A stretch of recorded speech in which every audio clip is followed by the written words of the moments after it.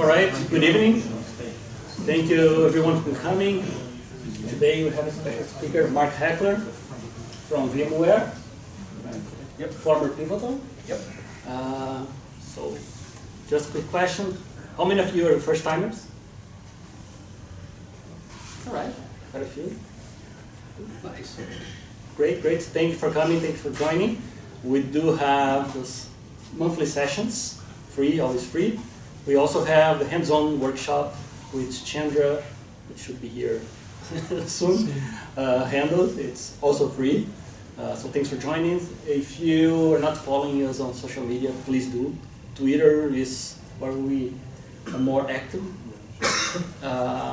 Frank is out on vacation. Yeah, Frank, which is the head of the group, he's on vacations. He's enjoying some sunny time, I expect. So Rodrigo is the Frank today. Yeah, I'm Frank, looks like. What else? Well, there's Chandra, our senior member there. Hello, Chandra. All right, before we start, is there any questions? Anything someone wants to ask? Anything Java related? Chandra can answer. I have a question. How many of you followed NYJavaSIG on Twitter? I want to see more hands next time. Thank you. I do, and we also have a few first-timers as well, which is very good. Okay, so without further ado, let me give you Mark Heckler. Thank you, Mark, for coming. Thanks. Thanks for having me. Okay, well, hey, thanks for inviting me. Thank you, Rodrigo and Chandra Bing. I just feel like in New York that it ought to be Chandra Bing. I don't know why. Anyway, so we have a young group here who doesn't have friends. That's disturbing. Okay. All right, anyway, so let's get started. I hear I only have 4 hours tonight, so we'll try to make this quick. Yep. And no groans, no crying, no running for the door. Wow, this is a quiet group. Have I somehow slipped into Knitters Anonymous or something? Like knitting, huh? What? Some people. Oh, nice. Hi, Raleigh. Hey. Yay, all right, so they can hear me, or at least they can see my hand. So that's a good sign. Can you hear me? Yes? No? Okay, good. So we have one person who can hear me. That's great. All right, thank you. Anyway, so hey, welcome and thanks for coming. Tonight we're going to talk about what I like to refer to as game of streams, or how to tame and get the most from your messaging platforms. My name is Mark Heckler. I'll give you more about me in a little bit, but not too much because that's too much. Just to give you a little bit of background, the thing at the bottom right corner is kind of new to me too. Pivotal, and before that, Spring Source by VMware, sound familiar? Have been traditionally the shepherds, and before that, Spring Source, and before that, who knows, Interface 21. But they have been the shepherds of the Spring framework and the various Spring projects for a very, very long time. Pivotal actually was bought by one of our sister companies, VMware, the end of last year. Officially, the whole thing, transaction completed January 2nd. So it's still a little weird for me to say that, but we're all part of VMware family now.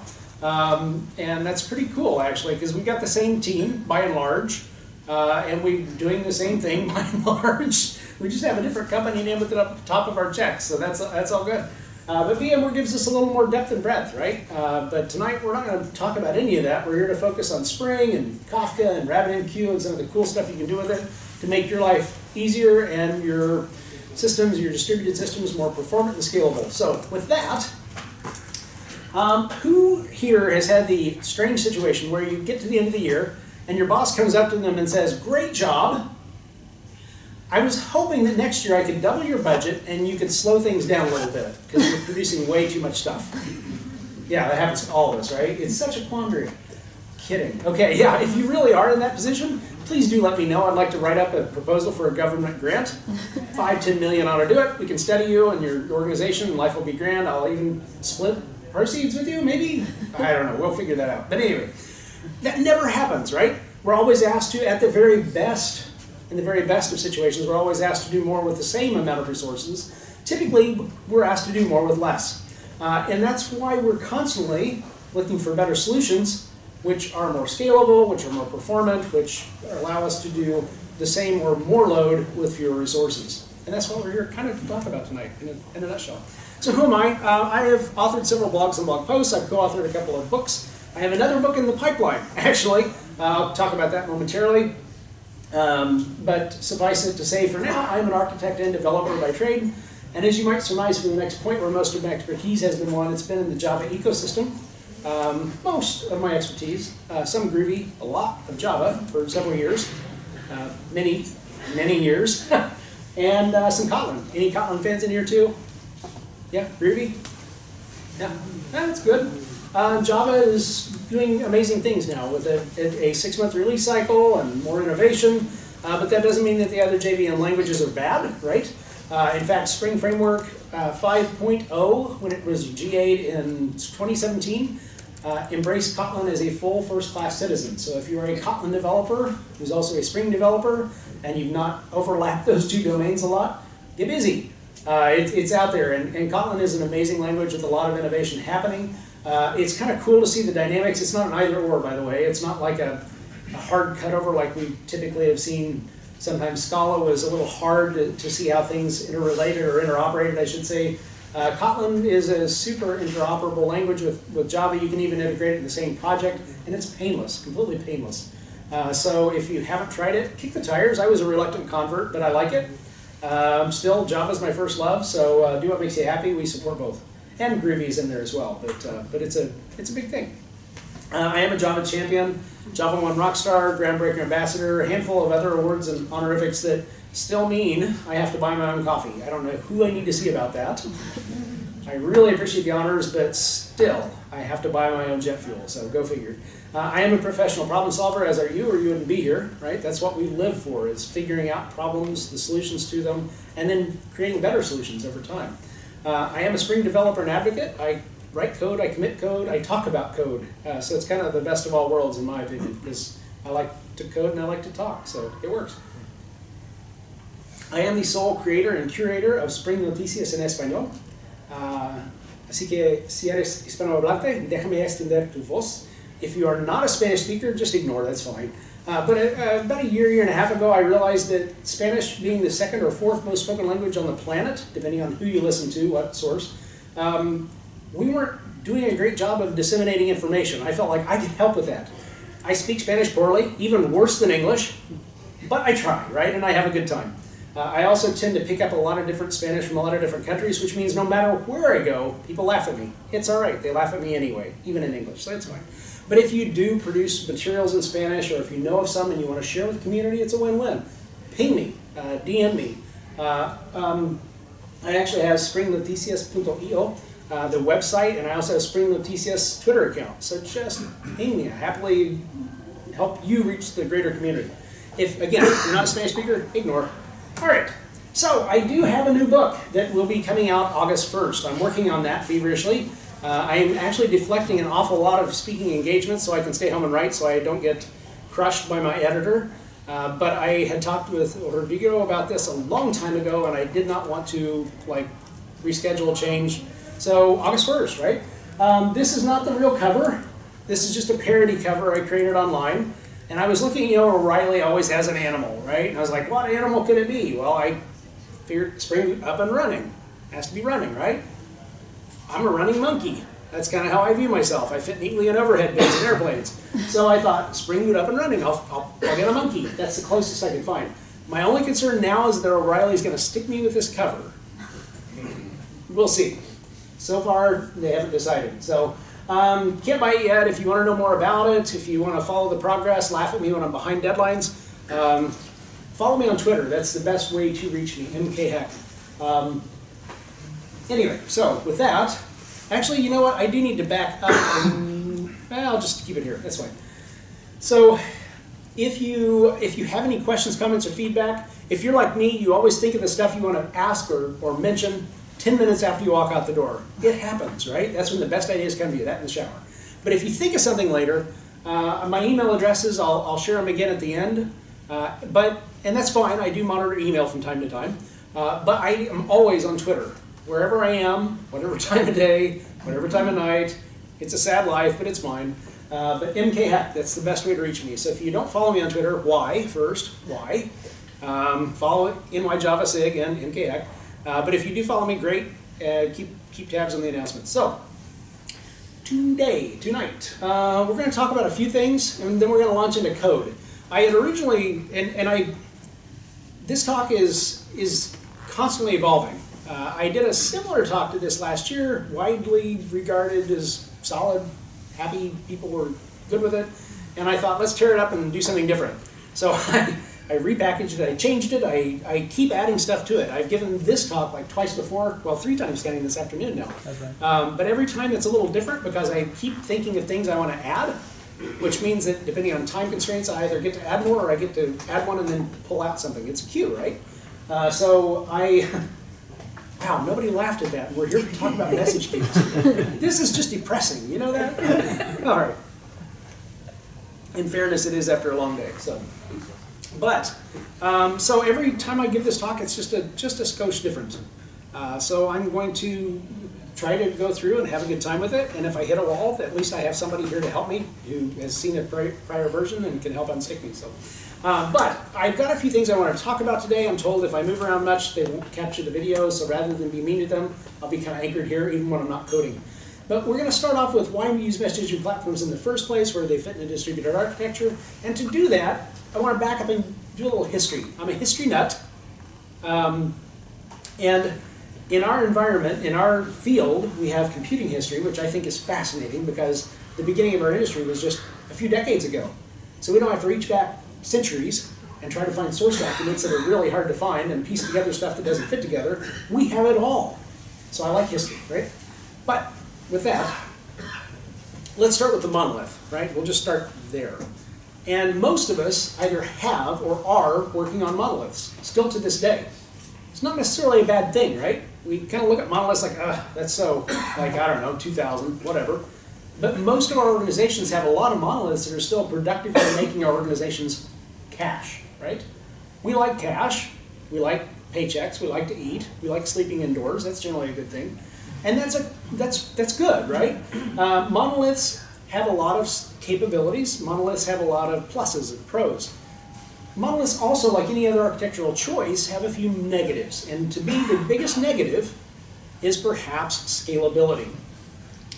Monoliths, when you look at scaling a monolith, I like to back up and I like to show a simple example and then build out from there, right? So in the example of a monolith, let's say you have an online retail establishment. We won't call it Amazon, but whatever, we'll call it something. NYJavaSIG is on, I don't know, whatever. So we've got a monolith that provides all the capabilities of our online retail store. So what does that mean? If I am a potential customer, I log in, or I create an account, I log in, I browse the catalog, I choose a few things that I want, I plug in my payment information, and I order it, and it tells me when those things will arrive, right? So in order to do that, what typically happens is I go into the catalog. I choose things from the catalog and put it in the shopping cart. The shopping cart will check inventory levels and tell me if, hey, that's out of stock. We can get that, but it's back ordered. Or, yes, we have 5 of those in stock. We can ship that out today. Once you do all that, then you click order. At that point, it goes and it checks, well, you've already checked inventory, let's say, but it goes and probably double checks inventory to make sure it hasn't sold out within that time. It checks your payment information to make sure that you just ordered $782 of widgets. Can your card accommodate $782 of charges? Oh, it can, that's great. It checks your mailing address, it checks logistics to see if it's going to go UPS, FedEx, or what have you, and then it ships. It sends the virtual manifest or whatever where it needs to go, and then that happens. So all that's great. Let's think about though in the context, let's think about that in the context of a Black Friday sale, right? So that monolith will probably have a hard time keeping up with demand. So we need to scale it, right? So we pick that monolith up and we duplicate it. Or we create a 3rd or a 5th or a 10th instance of it. And leaving aside the potential conflicts and issues that come about with duplicating something that was never designed to be duplicated, right? We also then have the issue of we've brought along a lot of modules, a lot of capabilities that aren't really even being used. For Black Friday, many of the things that I just mentioned are used a lot, right? But we also have a module within our online retail monolith to handle returns. We have to, because occasionally a customer will get something and say, I don't want that. It's the wrong size. It's the wrong color, whatever. those, let's say on Black Friday, once again, how much do you think that returns module is used on Black Friday? Almost not at all, right? And if you have a really good establishment, if you have a great online store, you've researched and got really good quality products, you have a great product market fit, you know your customer, it probably isn't used a lot anyway. But you're duplicating it, you're scaling it along with all the other modules in your monolith just the same. So you're bringing along a lot of useless baggage in this context. Obviously, it's very important when you want to return something, but in this context, it's dead weight. So we start realizing when we have a monolithic architecture that we're not scaling as efficiently as we could, right? We're wasting a lot of resources. And at that point, we typically start looking at different alternatives. Microservices architecture comes to mind. With microservices, we can tease out those functionalities that we need to scale independently of everything else. And that's pretty good, right? But once we start doing that, we realize that no microservice is an island. And we realize that that order module isn't just peeled out by itself, because that order module, again, has to check inventory levels, it has to check credit, it has to check shipping information, what have you. So we start teasing out microservices, and we get a cluster of microservices that we're teasing out, not just a microservice, which again isn't terrible, but it also means that at that point, the decoupling we thought we were going to get is a little bit incomplete, right? Because we're still coupled among those various different microservices in that small cluster. Now, what it does give us is increased development and deployment velocity in most cases, because we're actually looking at a smaller group of things that we're trying to develop and deploy rapidly versus the entire monolith. But when we start doing that, what's the first step we typically take?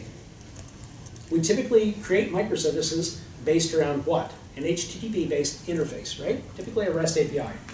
But when we do that, we start realizing that we've got a little more coupling going on yet. Because in most cases, what we do is we scale those kind of one-to-one. So our order module, our catalog module, our order module, our logistics module, our payment module, typically when we're interacting among those, we have a certain number of requests and responses and a certain number of connections, right? So when you need to scale your order module to 2 or 5 or 10 instances, you're typically scaling everything else to that same number of instances. Again, it's a little tighter coupling than perhaps we would like. So with that, I want to slide into the next screen, actually. Anyone hear of the Bezos mandate? Yeah, the 2 pizza box teams and all that stuff, and everything will be a service, and yeah, if you haven't heard of it, don't feel bad. If you have heard of it, I'm going to touch on it just a little bit more here. Because for something that is so widely discussed, it's hard to find. This was actually published by a former Amazonian who went to work for Google. Take out of that what you want. But he said, and Bezos actually specified at some point, look, our systems are brittle. In order to make a change, we have to coordinate among multiple teams, and while that's nice and we get to chat with each other, it's not good. Because if I forget to mention something to you that you have to accommodate in the API or how you're querying or whatever, your stuff breaks. Maybe my stuff breaks. That's bad. So Bezos issued the mandate that everything has to be exposed as a service API. You can't sneak around my service and access my database directly or anything like that. It has to go through my service API. And the nice thing about that is it insulates changes, right? So as long as I maintain that API, I can make a lot of changes under the hood. It doesn't break anybody else's stuff, which is super. The thing I thought were, a couple of things I thought were kind of interesting. One is he didn't specify it had to be HTTP based. Now that was a huge beneficiary of it, but he did say, hey, you can use whatever mechanism you want. It's just that everybody kind of defaults into HTTP based. So take out of that what you want. But then at the end, he kind of signed off with, anyone who doesn't do this will be fired. Inertia is real. So he knew that if he said, look, we need to move to the services-based API, do it, people will come up with all kinds of reasons, and some of them very legitimate, that, hey, we'll do that the next release. We've got a lot going into this release. You've told us we have to do this. It can't happen. And nothing would ever happen, right? So his point was, do it. Make it happen, or you won't be here to see the results. Sufficient motivation does a wonderful thing. It's a wonderful thing, right? Now, the guy who posted this actually added a thing right below that. So anyone who doesn't do this will be fired. Thank you, have a nice day. Which sounds a little flippant, right? And when you go on and read into the guy's article, he says, haha, just kidding. Jeff Bezos never said, have a nice day. You know why? Because if there's one thing Jeff Bezos doesn't care about, it's your day. Again, I thought that was kind of interesting anecdote. But which probably explains why I don't work for Amazon. Anyway, so before I get into this, though, I do want to say that when you start down the microservices path and you hit the wall a little bit with the HTTP-based APIs, you realize there's a lot of coupling going on. You start thinking about how could we decouple that. And message platforms give you a pretty nice capabilities in order to decouple, as well as some great ways to increase your scalability. The decoupling is nice because it gives you temporal decoupling, locational decoupling, numerical decoupling, probably a couple others I'm not thinking of at this point. But what do I mean by those? Temporal in that if you are a message producer, and I try to stay terminology-wise above a particular implementation, above a particular messaging platform, because what happens otherwise is I create this weird gumbo among RabbitMQ and Kafka and Kinesis, and it just, people look at me like I'm nuts, and I am when I get into that. So I typically keep it at the term of pipeline, right? Because as a developer, that's what we care about, is getting a message into a pipeline, pulling it out of a pipeline, and consuming it, really. I mean, that's kind of really high level, but that's it. So, so your temporal decoupling, if you have a producer of a message that pushes a message into a pipeline, perhaps there are no consumers for that message online at that point in time. Who cares, right? If you have a durable queue, or, okay, I'm getting out of this, dig back up. So if you have a way, and in most cases there is, in pretty much every implementation of any kind of messaging platform, there's a way for a message to hit the pipeline. The producer, at that point, doesn't even care. It can go offline. And when a consumer comes online, guess what? It says, hey, I have a message, and it consumes it. So it doesn't have to be, they don't have to be synchronized. Numerical decoupling, because if you have one producer producing a ton of messages, and you may need 2 or 5 or 10 consumers to consume them all, you just spin up 2 or 5 or 10 consumers. And you still have that one producer, so you're not tied into direct, mostly one-to-one relationship. And locational, because you don't care where the message came from. If you're a message consumer, you just know that it's sitting in your queue, or you're sitting in your pipeline, and you grab it out. That's it. So it gives you a lot of flexibility. Messaging platforms also give you the ability to implement proven routing patterns, as well as maybe create a pattern that the world has never seen yet. It's fine. You can do that. So it gives you, again, unrivaled flexibility and power. So examples of leading messaging platforms, I've already mentioned RabbitMQ, I've already mentioned Kafka. I think you're hard-pressed to do better than those two. They both kind of have their niches, right? Kafka is known for its crazy scalability. Rabbit is known for its crazy routing capabilities. Doesn't mean Kafka is bad at routing or Rabbit is not performant. They are both incredible, incredible platforms. They also are both open source. And they also are available to be hosted on any platform, pretty much anywhere, from your laptop to a server, bare metal, VM, container, cloud hosting provider, major cloud hosting provider like Amazon, Microsoft, Google, whatever.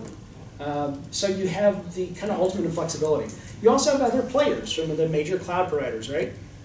So you have, I mean, Amazon has a handful, so does Microsoft, so does Google. I like to boil it up or bubble it up to the top one. I kind of consider the first among peers. So things like Amazon Kinesis, Azure Event Hubs, Google's Cloud Hub Sub. None of those are open source, by the way. None of those three. And that may not matter to you at all. It may be very important to you, but I like to point that out as a point of consideration. And then you have, again, RabbitMQ and Kafka. So I like to focus on those first. I consider those the first among those peers, but your mileage may vary. So Spring Cloud Stream. Well, as you might imagine, one size doesn't fit all. Perhaps you have some systems that are running on Rabbit, some systems that are running on Kafka. Perhaps you could standardize. Maybe you've tried. And maybe you've gone so far as to put everything on Kafka, and that's great, until your company acquires another company that's standardized on Rabbit. Or you partner with somebody who's put everything on Kinesis, or you have a customer who's using Azure Event Hubs. That's fine. At that point, we're back in the integration game, right? And it's kind of a fact of our life. As much as we like to keep everything down to one option, which I guess then it's not an option, one thing, one choice, it never happens for long. So it's really nice. It would be really nice if you had an option to abstract above that and to not necessarily care about all the details all the time. And that's what Spring Cloud Stream does for you. Spring Cloud Stream doesn't stop you from getting in under the covers and tweaking the levers and knobs. You can do that. But in most cases, again, as developers, we care about putting a message where it needs to go and getting it where it needs to be and consuming it at that point. And that's what Spring Cloud Stream allows you to do without having, in most cases, to dig below the surface. Spring Cloud Stream is based on Spring Boot and Spring Integration. Spring Integration actually ties into a lot of things. Spring Cloud Stream focuses on messaging platforms. And Spring Boot actually gives you 3 above, again, kind of first knowing peers capabilities. One is simplified dependency management. One is simplified deployment. And the third is what sometimes folks derisively call magic. That's their auto configuration. And you'll see why that's such a powerful concept here in a little bit, because magic is a strong, it's a misnomer, right? I like to point to Spring Data as an example, but it works the same way with Spring Cloud Stream and many other things. If you have a database driver on your class path and you extend an interface in Spring Data, when your application starts, Spring Boot is smart enough to say, hey, look, you have a database driver on your class path. You have extended an interface in Spring Data. I'll bet you want to talk to a database. That's not magic, folks. That's science. It's technology. It's pretty simple stuff. But it makes sense. That's an opinion. That's why we say it's an opinionated framework and whatnot. Spring Cloud Stream does the same thing, and I'll show you kind of where that plays in here in a bit. But Spring Cloud Stream actually started on Spring Integration, but it's come a long way and it's evolving. So I have time. I'm going to show you the existing legacy API, and I'm going to show you kind of a look at where we're headed with it, and I think you'll be pretty excited about it. Any Spring Cloud Stream users here tonight? Yeah. My twin back there is as well. I want to call him out because we're twins. As in, like, has anybody, this is Victor Gamoff. He works for Confluent. Awesome guy, by the way. Somebody pointed out earlier today on Twitter that our profile pictures look a lot alike. Does anyone remember the Schwarzenegger and Danny DeVito movie Twins? Yeah, a few of you movie buffs in here, or old people. I'm one of them, so that's fine. Yeah, I'm DeVito, okay? Just in case there's any doubt in anybody's mind, he's Schwarzenegger, I'm DeVito. It's fine. But we're twins, right? So, anyway, let's see, where did I leave off? Oh, binders. Binders are what makes it possible to abstract on top of this, right? Because whatever you're working with, and it's similar to the database driver, right? If you want to interact with Rabbit, you have a binder for Rabbit. If you want to interact with Kafka, you have a binder for Kafka. Same thing with Kinesis, et cetera, et cetera. And that allows you to do some really cool stuff. So if you add the binder library specific to your messaging platform, provide any kind of required or desired configuration settings, and then you write your code to solve your real-world problem. That's as simple as that. So that's pretty nice. If you do need to get under the hood and configure Kafka replication, you still can. But in the case you don't need to, you don't have to break your head open over it. You can focus on the business problem and provide business value. Okay, let's see. What else? I mentioned the functional API. Anybody doing any reactive programming? Yeah, okay. So we have time, I think, tonight, because again, we're here till midnight. So I will probably, kidding, only 10. So I'll probably, I am still kidding. Please don't anybody leave it. Unless you need to, and that's fine. I will probably show at least a hint of the reactive programming model using Project Reactor, and we'll get into that. Okay, and why use it? Well, again, Spring Cloud Stream handles a lot of the heavy lifting for you while still providing access to all the controls under the hood. Any managers, any leadership in here? Anyone admit it? Okay, one brave soul back there who's kind of halfway raising his hand. Okay, there you go. Be proud. All right. Okay, you may want to leave the room at this point here later on during the demo. All kidding aside, there are sometimes very valid reasons for a quick change of platforms, right? Or a quick change of tech stack in whatever context. There are a lot of bad reasons for that too. And if you work for a manager like that, you know who you are. I'm so sorry. But there are times that these changes have to be done rather quickly.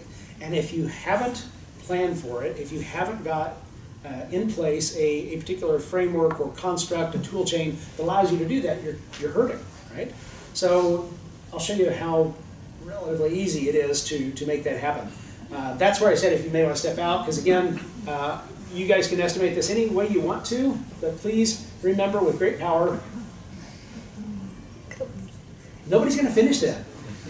With great power comes great responsibility. Oh, thank goodness you're here, Gene. Okay, all right. Another Java champion to the rescue. Thank goodness. All right.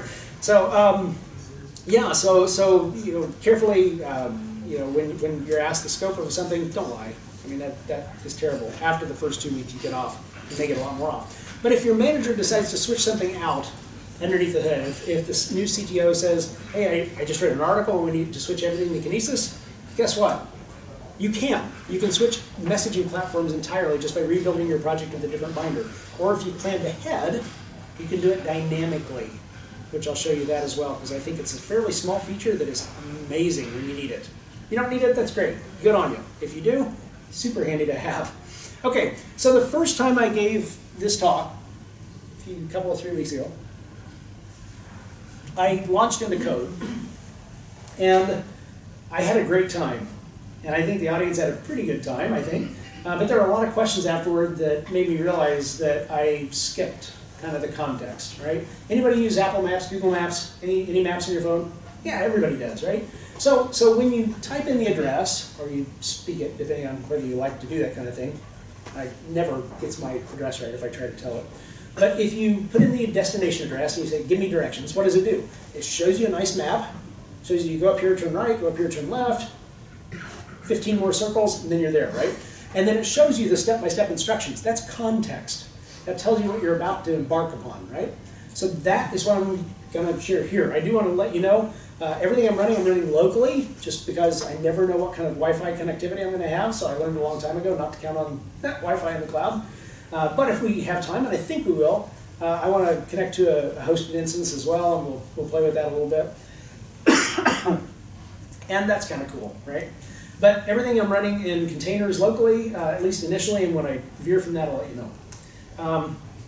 And I start off with Spring Cloud Stream and a messaging platform. I start off with RabbitMQ. I love RabbitMQ. It's a great option. Nothing wrong with Kafka. We'll be switching to that later. But I'll start off by creating a source, a processor, and a sink. And again, I'm kind of taking this down to not the simplest possible configuration, but a fairly simple one, right? So a source, and by the way, these are interfaces that are exposed in Spring Cloud Stream by default in the existing API, right? So you have a source, that's the thing that produces values, produces messages. You have a sink, and that's the thing that consumes them. End of the line, we're done, that message life cycle is over. In between, you may have one or more processors. And you can combine, mix and match these in various different ways. You can have 15 different kinds of processors, which route to other processors, which split and recombine, and then you have a sink at the end, or sinks at the end, so on and so forth. But this is the simple example, right? I'm going to create one of each of these, tie them together with Rabbit, then we'll roll on and we'll talk about scaling. And I may switch the order up a little bit depending on convenience, but we'll talk about how you can scale actually any of them. I just like the way it presents, but you can scale your sources too, it's good. And we're going to tie those together. We'll see, and that's pretty easily done. If your boss comes to you and says, hey, that's great work with Rabbit, we're switching to Kafka. When can you have that done? We'll talk about how easy that is to accomplish. It's super trivial, it really is. And that's really nice because it gives you the flexibility and the power that developers ought to have, right? And then if you need to integrate, it happens. We always have to, right? So if you have some services, some systems in Kafka, some in Rabbit, never the twain shall meet, well, they will. And it's not that hard to do either, and I'll show you that as we go. And I mentioned that this is kind of the legacy API, the existing API. So you have a source, a processor, and a sink. We started taking a hard look at Spring Cloud Stream several months ago and realized that this is kind of a leaky abstraction based on Spring integration. If you know Spring integration, a lot of this makes perfect sense. Any existing Spring Cloud Stream users? I think I asked this earlier, but I can't remember hands. Not a lot. Okay. So you're used to an annotation-based approach, probably sources, processors, and sinks. And by the way, you can create your own. You can create your own interfaces. All you have to do is create an interface with one or more subscribable channels, one or more message channels, and there you go. But in most cases, you can combine these in various ways, and it does that 80 to 90% of all the use cases pretty nicely. But we started realizing pretty quickly that a source, a processor, and a sink, and the code you had to write to create this mechanism, these mechanisms, was a little leaky, right? And we realized that these have parallel concepts at a very much lower level, even within the Java language. So a source is a supplier, right? And that's baked into Java. A supplier is a thing that creates values. A consumer, a sink is just a consumer. It consumes those values. And in between, you may have a function which transforms those values. That's all a processor does. It transforms values and passes them on. And we realized that, if we can make this actually very, very Java-specific or Kotlin-specific, but language-specific and not platform and framework-specific, that leaky abstraction largely disappears. There are certain things you'll always have some telltales, but certainly much, much less. And it gives you a lot more independence. We've increased the auto configuration around it, and again, it makes sense to do that in most ways, which I'll show you both so you can kind of see that yourself. And a few other useful bits and bobs, I think, if time permits. If not, please start the repo. I'll show you 2 repos at the end. Check them out. But with that, let's go. So does anyone recognize this gentleman?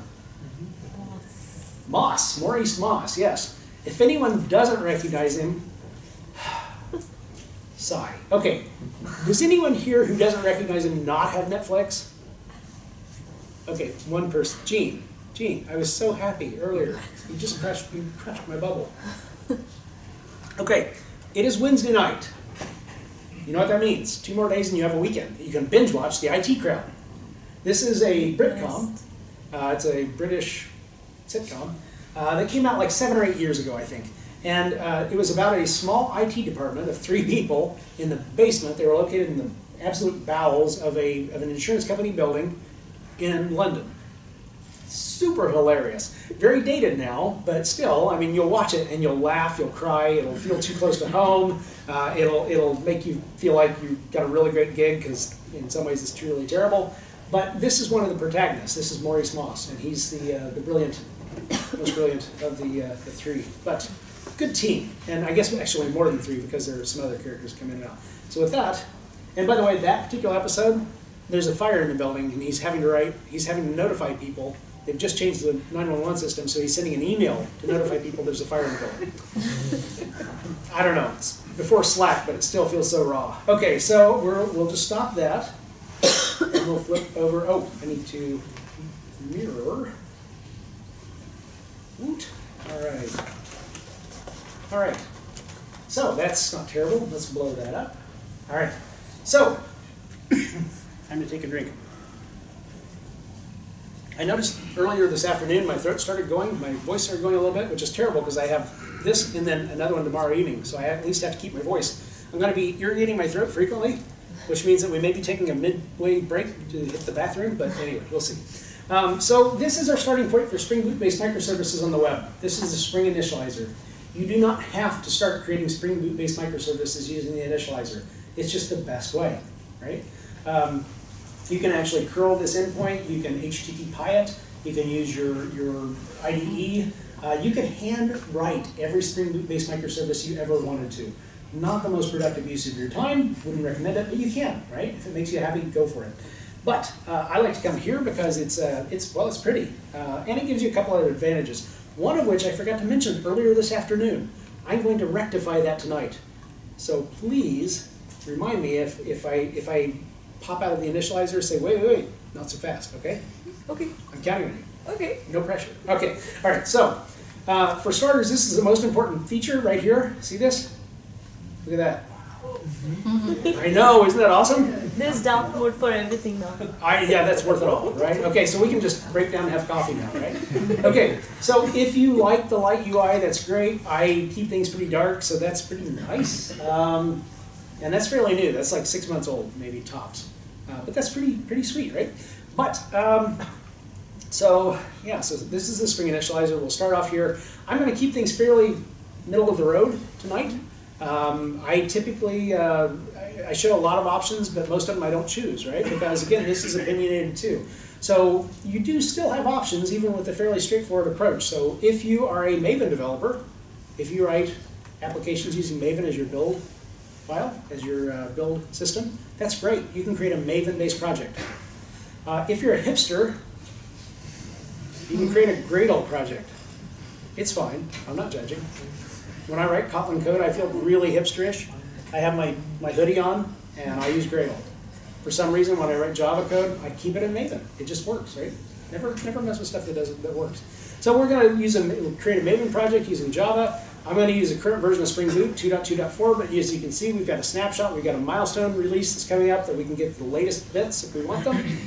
We don't need them tonight, so I'm going to stay with that. I'm going to change the group to the hecklers.com because I can. And then I'm going to go in here and just change one thing. Now, you can change to more packaging should you have to, should you still be using an application server. But the jar gives you that simplified dependency management, the simplified deployment, rather.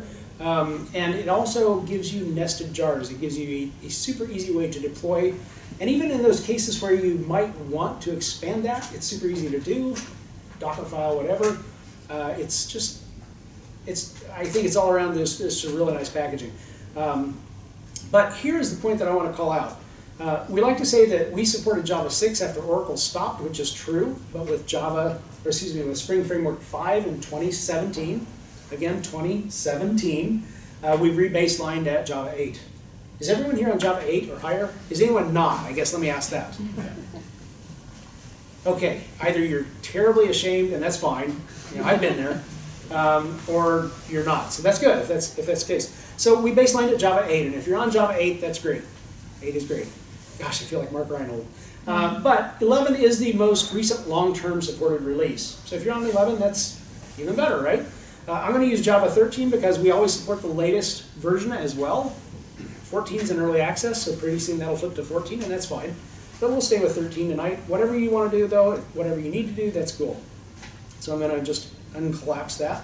And then I'm going to choose some dependencies. So I'm going to start off with reactive web, which gets us our reactive capabilities. We don't have to create reactive services with this when I include this dependency, but we can. And again, we should have time to do that. So I'm also going to bring in Spring Cloud Stream dependency, which gives you a little hint right here. It says, look, you're wanting to connect to a messaging platform. To do so requires a binder like Apache Kafka or RabbitMQ. So the next thing we should probably add is something like RabbitMQ or Kafka, right? So I added those dependencies. Not bad. Oh, and I forgot this afternoon. I forgot actuator earlier. Oh my gosh, I was going to show that. Well, tonight. Okay, are you keeping a tally? Yeah. Okay, good. All right. So she was here this afternoon. So I'm picking on her because, one, she was crazy enough to come back, and I noticed there were a couple others of you who are as well. But you had the good judgment to not sit up front. So this is on you. I'm sorry. But, okay, so I'm also going to add in Lombok because I'm a lazy developer. Lazy good, not lazy bad. Anybody using Lombok? Anybody using Lombok in production? Oh my. Okay. You better keep to yourself the comments now. Okay. Why not switch to COVID? See, now that's what always happens. Okay. Okay, more times I care to admit. I've made the offhand comment that I typically don't recommend Lombok in production. People freak out. They're like, why? We just put it into production. Lombok has a bad habit of changing things on dot releases. It's not the end of the world. It breaks builds. You go in, you find, oh great, Lombok 1.8.4 changed this. Now value doesn't provide an ORG constructor or what have you. So now we have to change things. It's not a big deal. It's a quick change. Life goes on until the next breaking change on a dot release. After a while, it just gets a little annoying. It's not a big deal. Lombok's an excellent library. I like it. I use it in all my demos because it allows me to focus on stuff that I want to focus on. I'm just not sure that I would put that into production. Spring, all the various Spring projects have extricated Lombok from it just because of that, and the fact that you have to have a plugin in your IDE. Again, not the end of the world, just a couple data points, right? Okay, but I'm lazy, so here we have it. And then I'm also going to add an actuator because that lets me show you very quickly just some of the metrics and gauges that you can see in terms of your Spring Cloud Stream via actuator, which again, forgot to show it all this afternoon. So I'm going to generate this project, but before I do, you don't have to remember this one now, just actuator. The one other reason, because somebody asked me a couple weeks ago, it's like, why do you recommend we go through here, Spring Initializer? Because his company had created this really cool tool which you plug in some information, it generates your project, it checks it into source control, blah, blah, blah, everything's good, everything's great, and it does a lot of things for you. But this was added, I don't know, 8 months ago. So if you've ever created a Spring Boot project and you're like, ugh, I forgot to add a dependency, or oh, I wonder what it would look like if I added this one, or whatever, you would have to create the project, download it, unzip it, pull it up in your IDE, pull it up in VS Code, whatever, and you'd look at it and you'd see what the dependencies were. Now you can just click a button here. You don't have to go to any of that trouble. You just click a button and it shows you, here are all the dependencies that I'll get. That's pretty nice, right? That's a great feature. And it's not a big feature, it's just a terribly handy feature. So you didn't even have to generate the project, it's there. So let's go ahead and we'll save this. I'm going to actually put this out here, save it, and then again, because I'm lazy, oh, I left that on demo. Silly me. That's fine. We'll just create a source. I'm going to create a source, a processor, and a sink. Processor, and I have to click. once I expand that, it doesn't seem to want to go back, so I need to log that as an issue and get it fixed when I get back. Okay, so I've created all three. Actually, I'll just go here, and we'll go and unzip our source, and we'll open that. And by the way, the Spring Initializer does not generate code for you. I mean, it allows you to choose your dependencies, it zips everything up in your build file, sends it down. What it does do is create your project structure, and it does, I guess, create your main application class, main method, but that's it. Everything else is up to you. But I opened this in my favorite IDE, NetBeans. Oh my, tough room. Okay, any NetBeans users here? Did I just offend half the room? Okay. I pick on my friends, you should know this. NetBeans is an awesome IDE, it has great Spring support. So if you're using NetBeans and happy with NetBeans, all good. Any Eclipse users here? Eclipse is also a... It's an IDE. Eclipse is also an IDE. Yes, it is. I've used Eclipse at customer sites and with certain projects, and I find it's sort of like the funny, GIF. It's GIF, by the way. It's never GIF. It's a GIF. But it's like the GIFs of the Swiss Army knife with 500 blades. You know Eclipse can do it, but you can't find the right blade anywhere. It's in there, but it's tough to find, right? I've never developed a great fondness for Eclipse. That said, we have a language server that plugs into Eclipse, into Atom, VS Code, which gives you some really cool cloud deployment capabilities as well as other things. So, that's pretty sweet. Again, I use IntelliJ because it fits my workflow better. I also love Kotlin. So the folks who make IntelliJ are JetBrains. The folks who lead development of Kotlin are JetBrains. So as you might imagine, support is quite good. But do what makes you happy. Use anything you want. Use VS Code, use Atom, use Vim. Just for whatever reason, whatever your choice, please, please, please do not use Emacs. Have some self-respect. All right, so I'm going to open up my application properties. Tough crowd, again, must be Emacs fans. Okay, so let's see. Wow, I'm going to blow this up a little bit. I put it on high contrast already because I think that kind of pops. I'll put this up to ambiguous. And that gets us what we should have there. And then I'm going to open, let's see. There we go. All right, so here's where we start. And that's all the Spring Initializer gives us. But it's a good start, right? So every time you do a demo, and anytime you show something, you have to have some kind of a domain, right? An example that you can write. And a little bit of life advice, right? They always tell you do what you love.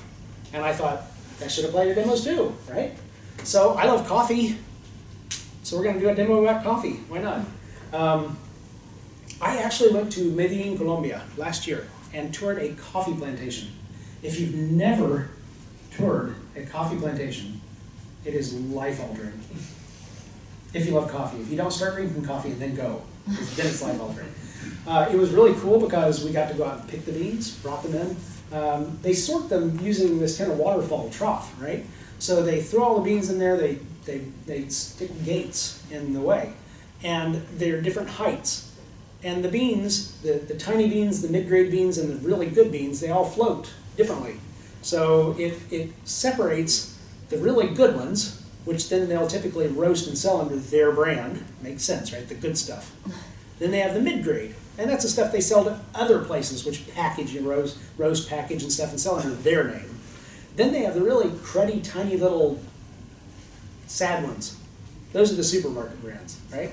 So it's kind of cool to see how they do it, but they sort them all with this water trough, and then they roast them, package them, and on and on. So it's a pretty neat operation. So I thought, wouldn't it be cool if we could create a series of microservices that kind of mirror that transitions from the coffee grower to the coffee packager and roaster to the coffee drinker to our coffee shops, so that we get our premium jet fuel the way we like it, strong and tasty. Okay, so that's what I'm going to do. So I'm going to start off, we're going to create a class here, and this will be our wholesale coffee class.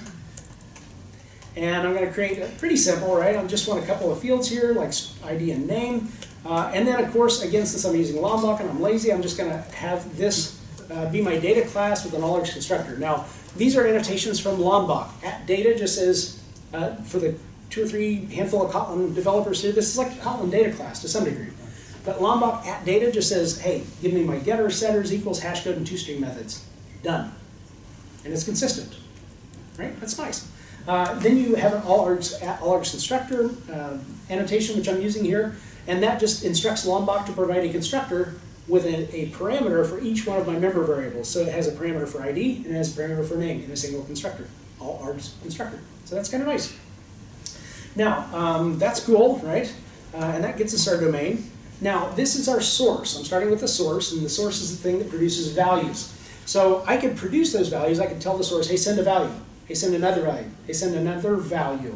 But that sounds like a lot of work, and I'm lazy. So I'm going to create a component here, component, and we're going to have this be our coffee generator, right? And I'm going to create a couple of properties here. So a list of strings, come on. Sometimes IntelliJ doesn't keep up. I have no idea why. So I'm going to create a list of a few different coffee types. Anybody have a favorite coffee? For some reason, that's everybody's favorite, right? So Java. That's the first thing. French roast, somebody said. French roast. Roast. I can't type tonight. It's been a long day, a month this week. Yes, who? Somebody else? Blend. Breakfast blend. Breakfast blend, right? Breakfast blend. Blend. Okay, there we go. Anyone else? Turkish. Turkish, that's good. I like Turkish coffee. Strong.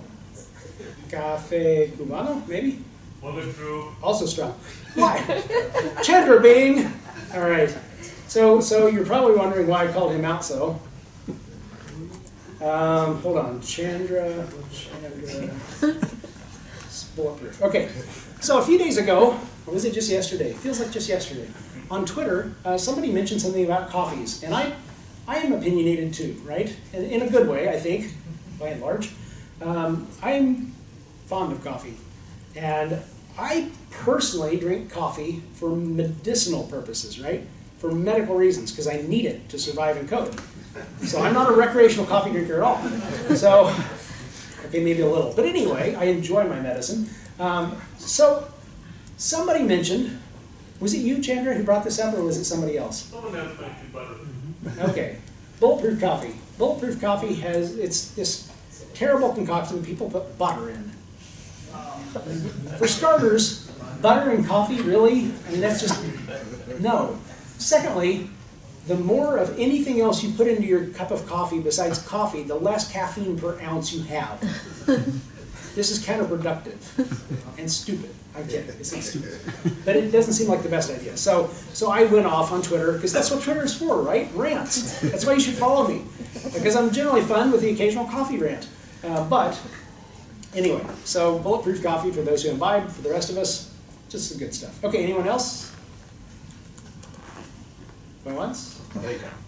Costa Rica? Okay, yeah. Costa Rica. Okay, and actually in honor of the coffee plantation I went to, Café Cereza, if I can type, Cereza. And just for good measure, we'll just add the accent. All right, sweet. All right, that gets us a start, right? And then I'm going to add a little bit of randomness in here, equals new random, because random is fun. All right, so now we need something that will create our wholesale coffees. We'll create a method called generate, cleverly enough.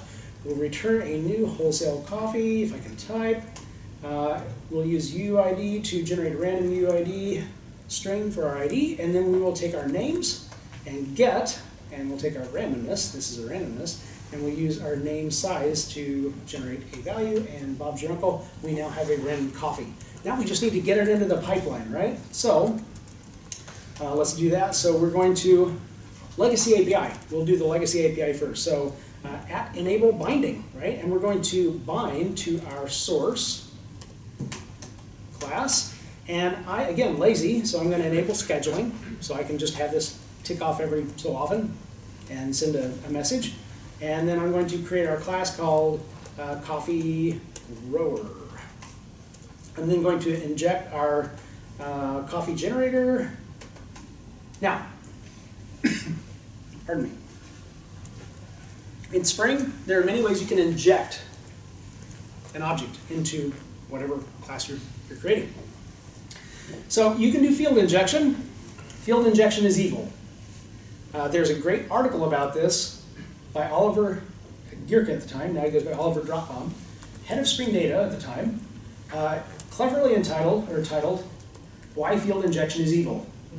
I would encourage you to Google that and read it. It's really good. He makes some very cogent arguments for that. So typically what we do, we recommend that you use constructor injection. That's kind of the preferred way, right? So we could create our own constructor, or again, being lazy, I'm going to ask Lombok to do that for me with add all large constructor. This is a member variable, guess what? It just created our constructor for us, so it will. So at this point, we need to get these values into the pipeline. So I'm going to schedule a method here with a fixed rate of 1 per second, 1,000 milliseconds. And we're going to say send coffee. Sounds like a plea for help, right? And I do need to do one more thing, which is to inject our source so we can get direct access to it. So then I can take our source object, our source bean, use the output channel, because this is a source, it has an output-only channel. It doesn't have an input channel by default, right? Because it's the source. It's where messages originate. And then I'm going to send a message. I'm going to use our friend the message builder to create a payload here using our generator to generate that. And we'll build our message and send it. Super easy. We just created a source just in minutes. Now, in order to do anything with that, of course, we need something to catch the messages on the other end. So that's our next stop. So I'm going to go to my processor. We'll open that up. And we'll pull that up again in NetBeans, IntelliJ. And let's see, I'll close that. And we'll open our application properties. Oh, I did forget to do that, didn't I? I did. So let me go back to that. So we've created our application code, but in a Spring Boot-based project, you have an application.properties file or an application.yaml should you choose to YAML. What that allows you to do is set certain sensible defaults for your application to start up with, right? And you can externalize that. You can have environment variables that it draws from, and there's a very specific order, so you can override any of these live, which I'll show you here in a bit as well, because I think it's a pretty powerful concept. Again, small thing, big power coming out the other end. But I'm going to set a few sensible defaults. I'm going to set my server port equal to 0. And what that does upon startup, Spring Boot looks for an available random port and assigns it. So I don't have port conflicts when I'm running all these services locally, which is kind of nice. And then I'm going to define my Spring Cloud Stream bindings. This is an output. And I'm going to set the destination for these messages to a channel, a pipeline, we'll call it, called processor, right? And then I need to do something else, and this is one thing that I need to back up and look at the POM. Because as I mentioned, with Spring Boot-based projects, you have auto-configuration. So if I create a Spring Cloud Stream project, and I say, look, I want to deal with Kafka, and I have the Kafka binder, and I have my Kafka driver in there, it says, I got this, I'll do this, I'll handle this, and it provides all of the beans necessary to make that happen under the covers. You can override them, you can disable that, you can create all your own, but in 99% of the cases you don't have to. But it requires a certain degree of specificity. And as you might recall, I included binders for Rabbit and Kafka, which means that Spring Boot's going to take a look at that and it's going to say, you're not giving me enough information to go on. Which do you want? So we need to do something here, right? And it's pretty simple. You just set the binder, in this case to Rabbit. That's it. That's kind of nice. I'm also going to define some Kafka properties, so I don't have to come back to those later, because I frequently do forget, as you probably likely witnessed by now. And I'm going to set the auto-add partitions to true, which means that Spring Cloud Stream will actually spin those up for me. As a developer, that's kind of nice. It gets me up and running faster. Then I'm going to set a minimum partition count equal to 4. I'm also going to, because I want to, if we remember, show you just a hint of the actuator, things that you can see in actuator from Spring Cloud Stream. So I'm going to choose the web, the management endpoints, the web exposure to include everything. Now, pause for just a moment. Most of the time when I write code and share it publicly, I try to represent good practices, right? I'm not fond of the term best practices, because best practices, if they ever exist, are ephemeral, right? Tomorrow they're not the same best practices. But I try to follow good practices. When I deviate from that, when I take a shortcut that is dangerous or ill-advised, I usually stop the press and tell everyone, this is one of those times, right? Because actuator will expose a lot of information about your applications. And that's a lot of information that you don't necessarily want the bad guys to see. Somebody who's probing, somebody who's just like, oh, there's an application deployed out here, and I can see that. Let's see what the environment is. Let's see what whatever the beans are that it's loading. It gives them a lot of information about your environment that you may not necessarily want to share. So you should pick and choose what endpoints you want to expose. It's also integrated with Spring Security, where you can secure those endpoints. I'm doing none of that tonight. I'm just kicking down the door and saying, show us everything. Do not, please, please, please do not do this in production. This is just because it's easier and faster tonight. Okay, now that we've covered that, we can carry on. But I like to cover that because I don't want to set a bad example and people not realize it's a terrible example. So, okay, so back to our processors. Our source created what? It created wholesale coffees and is pushing them into a pipeline. So we know that we're going to be receiving wholesale coffees unless something is seriously wrong. So wholesale coffee and private final string ID and name, and that's cool. And then of course this is our transformer, right? Our processor takes wholesale coffees and turns them into what? Retail coffees. So we're going to clean them, roast them, what have you. So private final string ID and name, because those still apply. Oh yes, Lombok at data at alerts instructor. And that's cool, but we also need to indicate what state these coffees are in when we send them out to our retail establishments. So really there's only one true state that we should be creating coffee to send out, right? And that's whole bean. Those true coffee drinkers among us know that it's best, it's freshest when you grind it right before you brew it. But there are some of us who travel, who have a terribly short window from the time we wake up to the time we have to hop on our train in the morning, and that's fine. We'll produce a few packages of ground coffee for us, right? But it's certainly not optimal. It is what it is. So now we have a private final state, right? So we have a state represented here in our retail coffee. And now we need to enable binding to what? This is our processor. Class, and here we have our coffee. This is our coffee roaster. Once again, I like a little bit of randomness to inject into things just for fun. Equals new random. And here we go. So I'm going to indicate that I have a stream listener. It's going to be listening to our processor.input channel. And then it's going to turn around and transform our wholesale coffee into a retail coffee. And it's going to send that out to our processor's output channel. Super simple, right? And we're producing a retail coffee. Oh, I have retail coffees. Silly. Boom. Okay, so we have retail coffee, and we'll say this is process it. And we'll receive a wholesale coffee, W coffee. Okay, so return new retail coffee. And actually, yeah, that's cool. All right, so wcoffee.getID, wcoffee.getName, and we'll use our random.nextInt.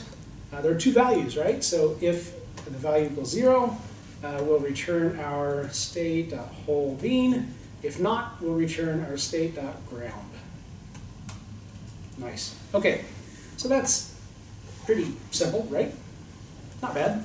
Okay, so let's see. Actually, you know what? Just to make this monitorable so we can see this, retail coffee, our coffee equals, yeah, that's fine. And then we'll just do an rcoffee.sout, which is a nice shortcut in IntelliJ, and return our coffee. Sweet. Okay, now we go back here, and once again, server port 0, Spring Cloud Stream binding.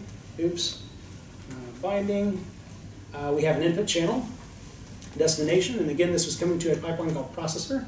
We also can specify a group. Now, if you don't specify a group, that results in every processor getting every copy of every message. And if you want to implement a fan-out pattern, that's how to do it. It's a valid pattern, right? If you need everybody to receive all the same messages, that's a fan-out. But if you want to scale, you assign them to the same group. And that's how you implement a competing consumer pattern, because it's a consumer group. So if you have 2 or 5 or 10 instances, they all take turns, right? And that means you can scale 2 or 5 or 10 times, roughly, to the number of messages you can handle. And that's fine. We, again, need to specify our binder, which is Rabbit to start off with, and our bindings for our output channel. We have a destination of, we'll call this sync. We don't need a group here because it's not, we don't need to specify a consumer group. on a producer channel, right, our output channel. But we do need to indicate once again that we're going to be using Rabbit for that. And then again for later, Kafka auto add partition is true, and our Kafka minimum partition count 4. If I can hit the keys. And once again for our actuator. So that's it, right? So now we just go and create our sync. And I'm just going to delete that demo. There we go. We go to our sync, open that up. And by now you kind of know the drill. We're going to go to our application properties. We're going to go to our application class. And at this point, our processor does what? It takes in wholesale coffees. It produces retail coffees. So that's exactly what we're going to be expecting in our sync is retail coffees, right? Class retail coffee, enum state, whole bean or ground, and private file string ID or name, IDN name, and a state. Perfect. All right. Boom. All right. So now we do an enable binding. In this case, we're binding to our sync. And here we have our class. This is our coffee drinker. Finally, the payoff, right? Okay. So at this point, we once again say stream listener. This is our sync.input, right? Input channel. And we're receiving our, we'll just call it drink it. We're receiving our retail coffee, our coffee, and let's just do our coffee.sout. Boom. There we go. Oh, I do actually need to go back here. So report 0, Spring Cloud Stream Bindings, input channel, because this is all a sync has is an input channel. Destination, it's called sync. Group, sync.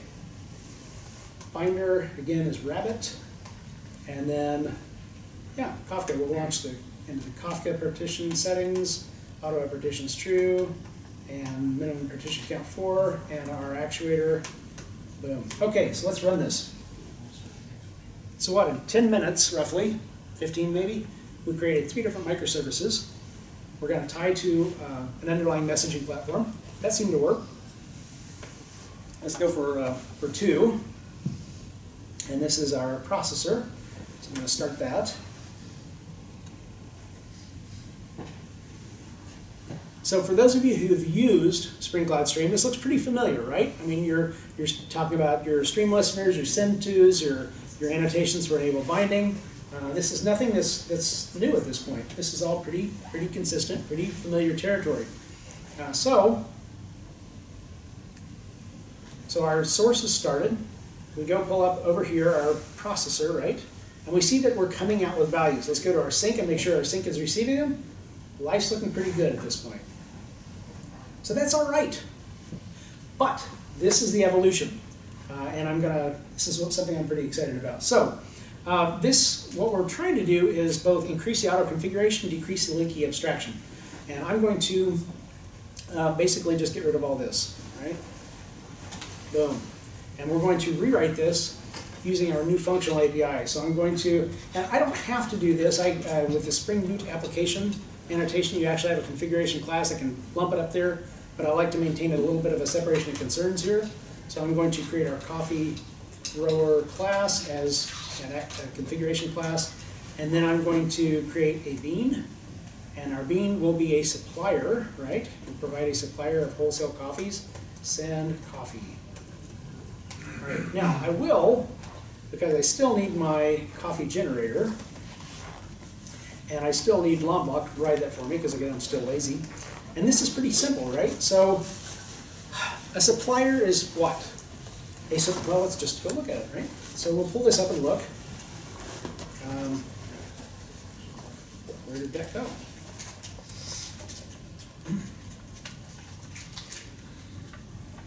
I must have hit a weird key. I did. Okay, so what's a supplier? A supplier is a functional interface with a single abstract method. Since Java 8, what have you been able to do when you have a functional interface with a single abstract method? Lambda. Yeah, this is so cool, right? So we're going to supply a lambda right here. So return, and let's see, we just want to do a generator.generate, right? That's it. It's so easy. That's it. So that's kind of nice. That's a lot less leaky. We don't have a lot of our stuff that's encroaching coming from string integration, and it's clean. So let's go and look at our processor now, because I think we can do better than this in our processor as well. And I'm just going to kind of edit this in place. So I'm going to change this to an at configuration, right? And I'm going to leave my random there because I love my random. Get rid of those. Now, at this point, I can just do, this is a function, right? So I'm going to take in values of wholesale coffee and produce values of retail coffee. Don't need this, right? So a function, any guesses what a function is? It's a functional interface with a single abstract method. Our friend Lambda comes back into being here. So at this point, what we can do is, let's see, we'll just do a return, and we'll take in a wholesale coffee, right? Coffee, and we will produce, well, we'll produce this. So I'm just going to do this. There we go, and that's pretty simple, right? And I can clean this up just a little bit, but again, this is pretty tight. I've got my screen, my font set kind of high, but it's pretty clean. And there's nothing here that necessarily says, hey, look, this is Spring Cloud Stream. It's just a Java function. So should you change implementations, it's pretty clean and simple to do that. Now, I do need to do one other thing with this, and actually I kind of forgot about this here in my Send Coffee, because I have, and this is something that's a little weird if you're not used to it, because these channel names, input and output, that implies what? A single input channel and a single output channel. And again, you can override these, you can create your own interface, you can have multiple inputs and outputs, but this makes this pretty sweet, because what I do now, or what we can do, is just take that send coffee method. We have an output channel and we have 0, which implies what? We can have a lot of these. And the cool thing is we started on the reactive side with this, so we can actually use tuples, right? So we have bifunctions, we have tuples, and this is getting pretty exciting at this point, and it's just kind of getting started, to be honest with you. So this allows us to set up a lot more flexible channels, if you will.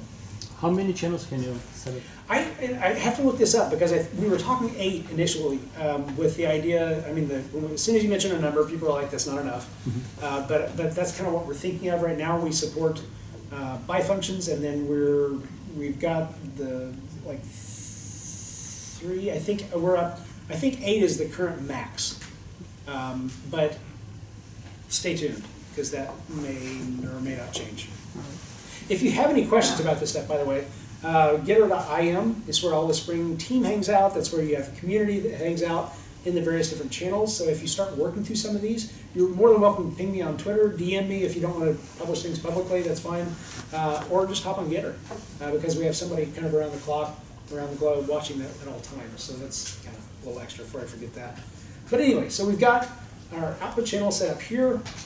We're going to do the same thing with process it, which allows me to show you some cool stuff down the road.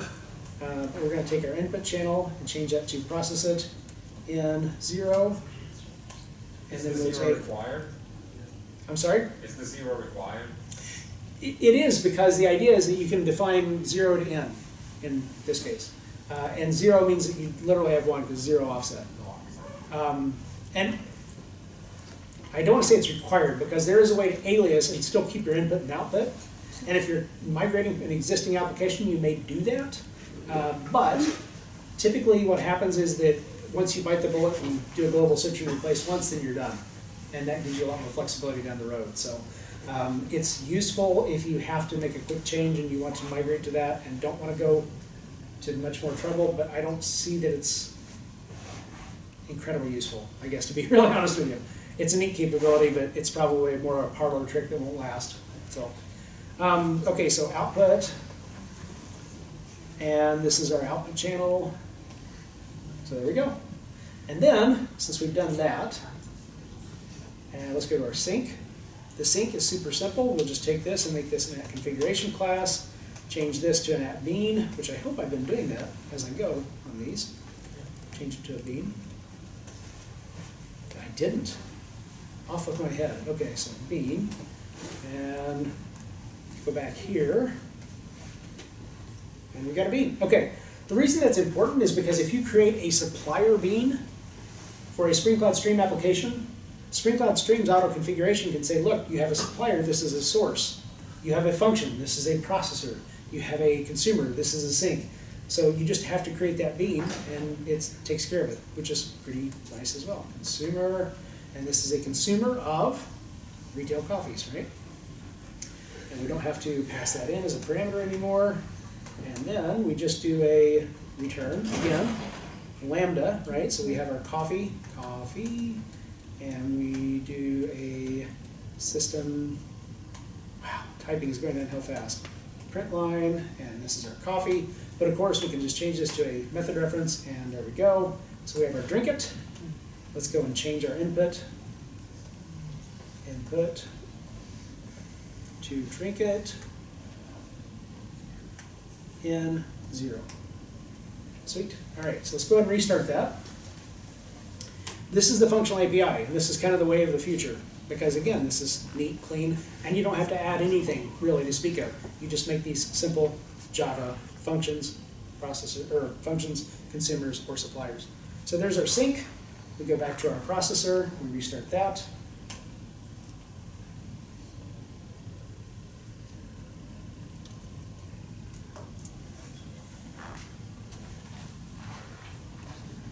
So that's up and running. Let's go back to our source, and we'll start that.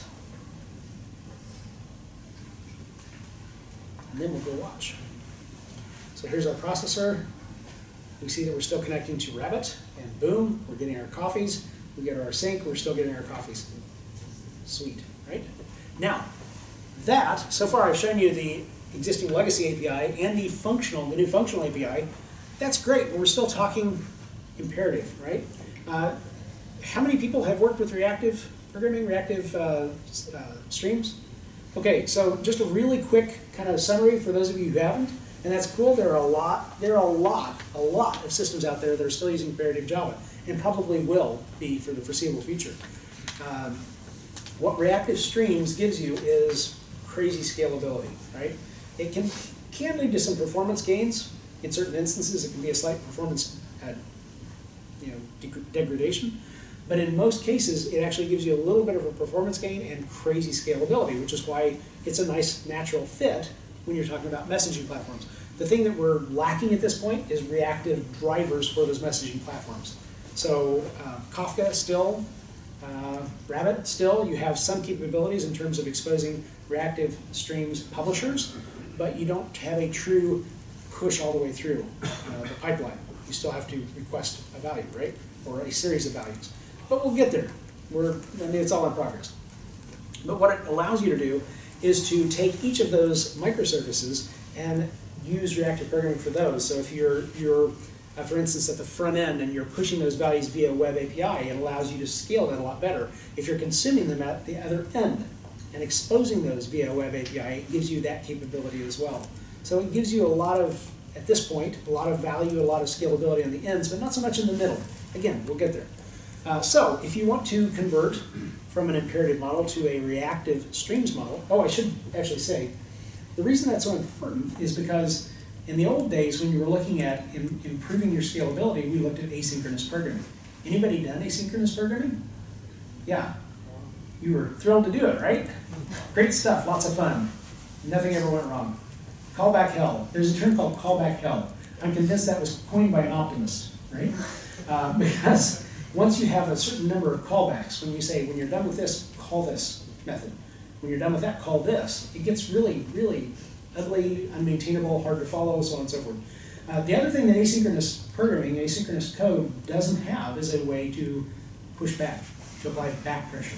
Because what happens is when a supplier of values has a ton of values it pushes downstream, if the consumer can't keep up, what happens? Typically the consumer just falls over, which is not good, right? With reactive programming, with reactive streams-based publishers, what happens is you have back pressure. So if you have a slow consumer, an iPhone client 3 states over, with a shaky internet connection, maybe it's operating on cell, that slower consumer can say, look, I can't handle all that you're probably going to want to give me. Just give me 10 values.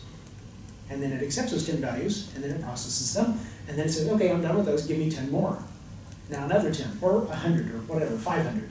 But it allows that slower consumer to not be overwhelmed. and just fall over and die, right? It doesn't change the fact that if you have a super fast producing producer that's producing a lot of values, 1,000 per second, that slow consumer that can only handle 10 per second, doesn't change the fact you have a disconnect, but what it does is shift the power back to your cloud service where you have control. You don't necessarily always have control over that iPhone client 3 states away. So it's somewhat useful, right? So the whole concept is that with the reactive streams initiative is to allow various different industry players to kind of sign up to the basics, right? We agree there's a problem, we agree that it typically happens in the interactions, but we may not necessarily have the same kind of implementation. However, they should be interoperable. Whatever our implementations are, they should interoperate. And they should be verifiably interoperable, right? So the Reactive Streams Initiative has 4 different things. One's the specification itself, the textual spec. One's the API. One's the TCK, arguably the most important because that's how you check to see how compliant you are. And then 4th is the examples on how to implement. And to implement these, it's bigger than breadbox, right? Because there are a lot of concerns you have to take into account. So you can create your own, and you can verify everything, or you can use an existing library, something like RxJava, Vertex, Akka Streams, or Project Reactor. And most of the major players have been kind of coalescing around Project Reactor. That's something that Pivotal started, but it's certainly not ours, or VMware now. I mean, there's a lot of cross-pollination and cooperation that goes on in the field. One of our lead contributors is David Karnock, who you may recognize as the name, who's the lead developer of RxJava. So it's a good field, right? And we get along pretty well. But what that allows you to do is have a potentially different implementation that still is fully interoperable, verifiably interoperable because of the TCK. It tells you where you've fallen short or if you're 100%. And it allows you to carry on, regardless of the choices you make now or what you're dealing with. But the Reactor approach was very similar to the Java approach. Because the idea for Spring, when we looked at implementing reactive streams and reactive programming in Spring, was not to throw away all the stuff that's worked so far in Spring MVC, it's to create a parallel set of capabilities that closely mirror, right? So there's very low learning curve. There's very little friction when you're switching back and forth. And in the Java space, if you have a method that returns something, what does it return? Typically it returns, let's say, a single object of type T, right? Or maybe an iterable of type T. So it's one or some, right?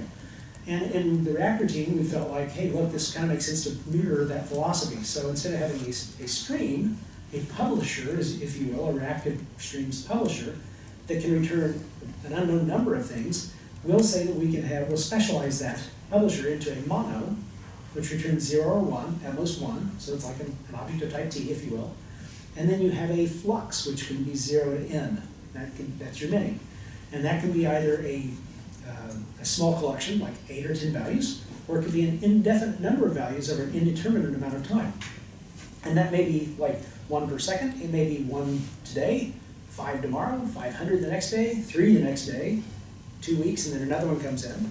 And that's what I typically refer to as a sporadic publisher, but it's all there. It's all capable of dealing with those. Oops. Wake up. Okay. So, am I charging? Yes, I am. Okay, I just want to make sure I wasn't on the laptop's battery because I've done that before and it's ended badly. So, so you have a mono or a flux typically, and that's a reactive stream. And that gives you the ability to deal with streams of values instead of an individual value at a time. So you can have a supplier here that will process a flux of wholesale coffees, right? Come on. Typing has really gone downhill. There we go. We need to change this slightly, right? So we'll just create do a flux.interval, which will create a flux at a predefined interval, a duration of 1 second in this case. So every second it'll produce a pulse, just a ping, right? That's a long value, and we'll map that ping to generator.generate. So every second it'll just call that method. Now that's okay, but again, remember one of the advantages of reactive streams implementations is that they can accommodate back pressure. And you should always plan for back pressure. Now, if we're only sending a value once per second, we're probably not going to overwhelm anybody, right? But it's a good practice to get into to define what happens when you have back pressure. So you can drop the intervening values. If you have a dashboard and you only care about the snapshot in time, drop them. It's all right. You don't care what happened 3 hours ago. If you want to buffer them, if you want to set your buffer size, you can do a lot of different things that control what happens to those intervening values. All of these things have trade-offs, right? I'm just going to drop the values for now. Not that we'll really drop any, because again, 1 per second. But it's a good habit to get into, even if you do nothing more than just say on back pressure drop, always specify that. So now we're dealing with a supplier of a flux of wholesale coffees.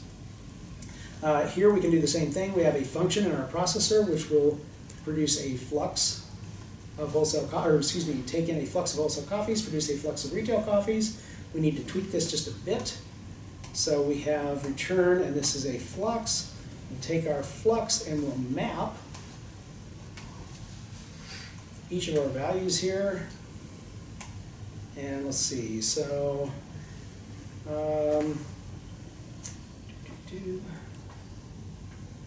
yes, that should be right. Boom, boom, boom. That looks happy. Okay, so that's good.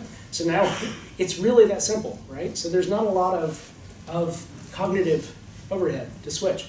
Now, the thing that I'm looking at here, and I want to share, is that you've got a flux, and you're mapping each value that comes through that flux to another value. You're transforming that, right? But you're, again, operating on it as a reactive stream. So if you've used the Streams API since Java 8, this looks very familiar, right? Your maps, your flat maps, your 4H, your processing as a stream, and that's exactly what you're doing here. It's just an extension of something you're familiar with. And if you're not familiar with it, this is a great reason to get familiar with it, right? So that's done. And again, for our consumer, we'll take a flux of retail coffees. All right, come on, IntelliJ. Keep up. There we go.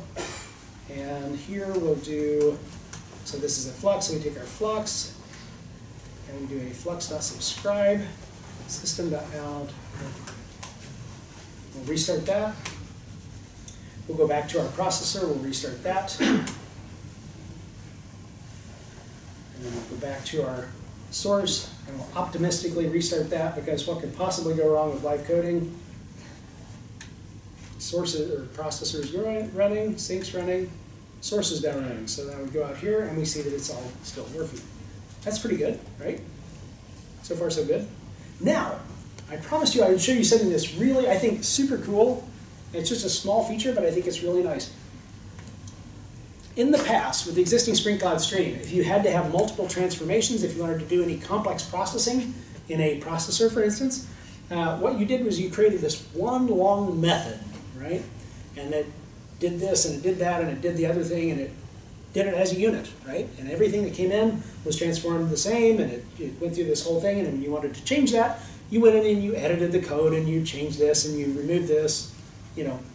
So it was a little bit cumbersome. What this allows you to do is more of the Linux philosophy, right? So it's a little more modular.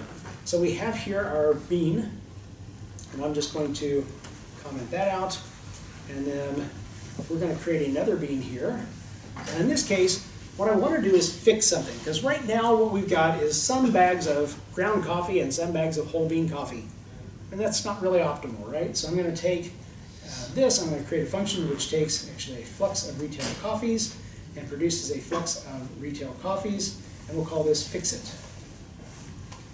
Return flux, flux.map, we'll take our old coffee, and let's see, hold on, scoot that down. All right, so we take our old coffee, and we will map that. So we'll, let's see, so we've got retail coffee, new coffee, getting ahead of myself here, equals new retail coffee. We'll take our old coffee ID, we'll take our old coffee's name, get name, and then we will take the state and make it all whole bean. That is how you fix something, right? It's all good. Now we just take our new coffee dot sout and return new coffee. Sweet. All right. Now we have fixit. How do we integrate that into the pipeline? Well, it's actually pretty simple. We will replace our process it with process it pipe fixit. Yeah, that's pretty nice, right? And this is a little bit of a holdover because we've got Spring Cloud function, which is a dependency. So we need to define our function definition, which is literally process, and I see I have a typo there, fix it. Fix. Okay, so that's it. Now, I don't want to give too much away. We'll just leave it at that. Okay, so now I'm going to restart this, and we'll go back to our source, and we'll restart our source, and we'll see what happens. Oh, well, it's not going to happen at all if I don't do that. Oh, it looks so much happier. All right, so let's try that again. Switching back and forth between Kotlin and Java, it's so easy. The only thing I really forget are semicolons. Go figure. All right, so everything's working, everything's coming up whole bean, life is good. Everything's going to our sink, our consumer, everything's good. That's whole bean. So let me kill our source. Now, we still have like, what, 19 minutes? What, 15? 15. Q&A, yeah. Oh, okay. Q&A. All right, I will do a couple things here very quickly, and then we'll do Q&A, and then there's actually more, but I'll punch you in the repos for that. Okay, so far we've been using Rabbit, right? So how hard, manager excluded, how hard is it to switch between Kafka and Rabbit? Anyone want to guess? There you go. It's really that simple. Because we had the foresight to include both binders and drivers, right? So they're both at our disposal. They're both ready to be consumed. So now I'm going to go over here, same thing. I'm just going to make this Kafka, and I'm going to point this to Kafka, and we'll restart that. And then I'll go to my sink, and I'm going to make this the Kafka, and we'll restart that. And we'll go back to our source, and we'll just kick that off. And then when you can see as we do this, and we start this up, we're no longer hitting the AMQP stuff and the Rabbit stuff. We're accessing Kafka. So everything looks happy. We've got our producer config values, our consumer config values. This is our Kafka client. And there we go. So I go over here. Everything's passing through Kafka into our processor. Everything's passing through Kafka into our sink. Super simple, right? Now, this is what I think is kind of fun. So I'm going to go back here to my processor. Actually, I'm going to go back to my source first because it's just a good habit to get into. I'm going to kill my source. Good thing I'm not a journalist. Okay, and I'm going to kill the processor. Now I'm going to go out to our directory. So desktop, NYJavaSIG, cd source. Oh, come on. cd source. Typos. All right, and I'm going to open another and processor. All right, so I'm just going to do a Maven clean package on both these. Maven clean package. All right. So I'm just building these out of the command line just because that lets me show off something that I think is super useful.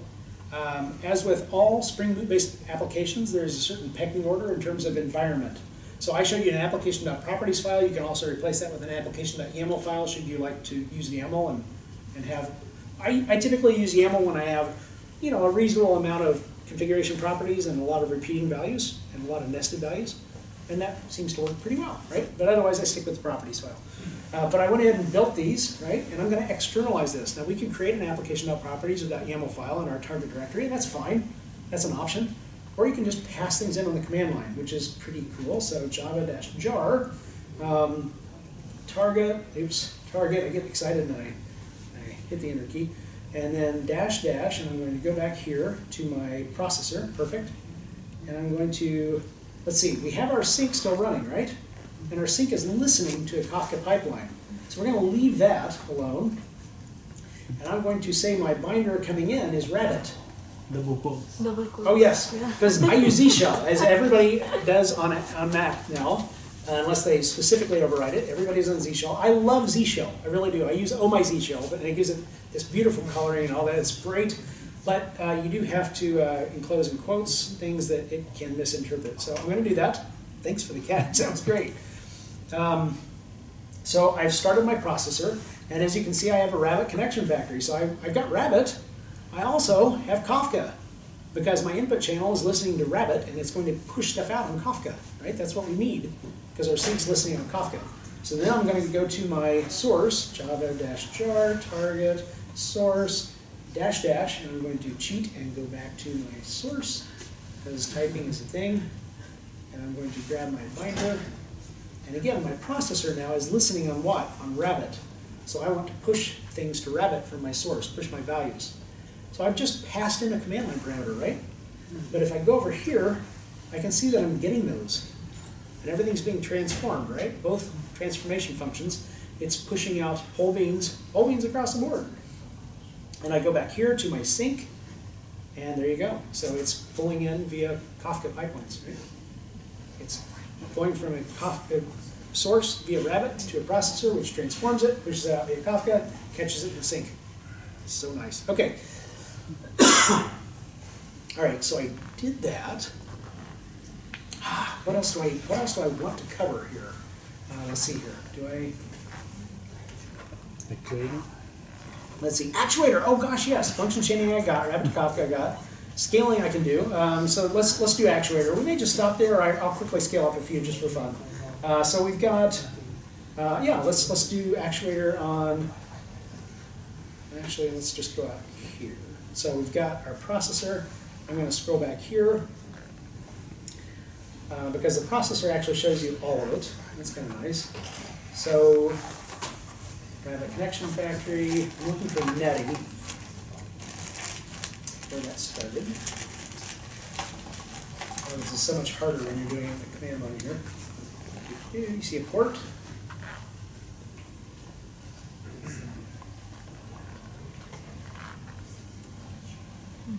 Oh, there you go. It's right there. Sweet. Okay, so I'm going to grab that and localhost /actuator. Oh, so nice. Okay, let me blow that up a little bit so we can actually read it. Okay, so these are all the actuator endpoints. And the reason you don't want to expose this just like across the board is because you can go in and really check out your application, like what all beans were created, right? So that's kind of, and if you notice here, if you zoom in on the thumb here, I'll see if that'll, yeah, look, that's a lot. So you see that a lot is being done for you with autoconfig, and that's a lot of information about your application you probably don't want to share with the world, right?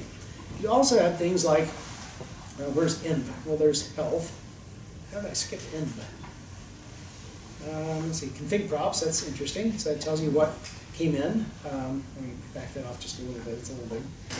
So it tells you what all config properties you have. And if, by the way, if you're using Spring Cloud Config Server, it'll show those here as well. So it gives you everything that you're pulling into your application in terms of configuration settings.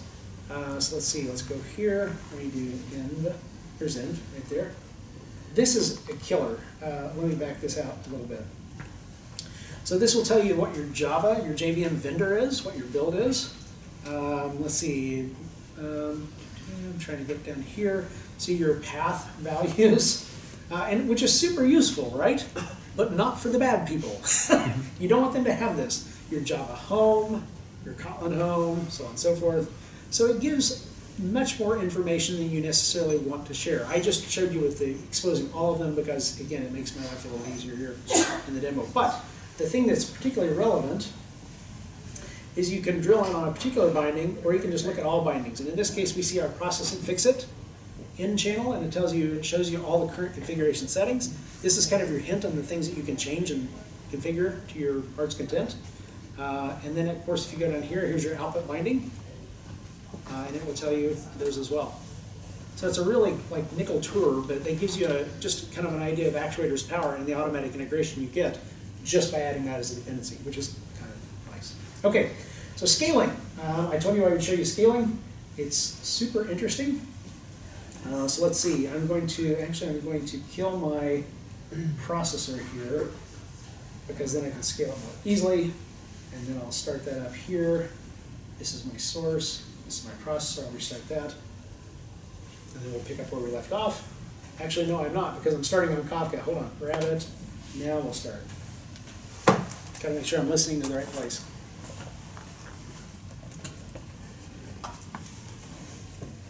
Boom.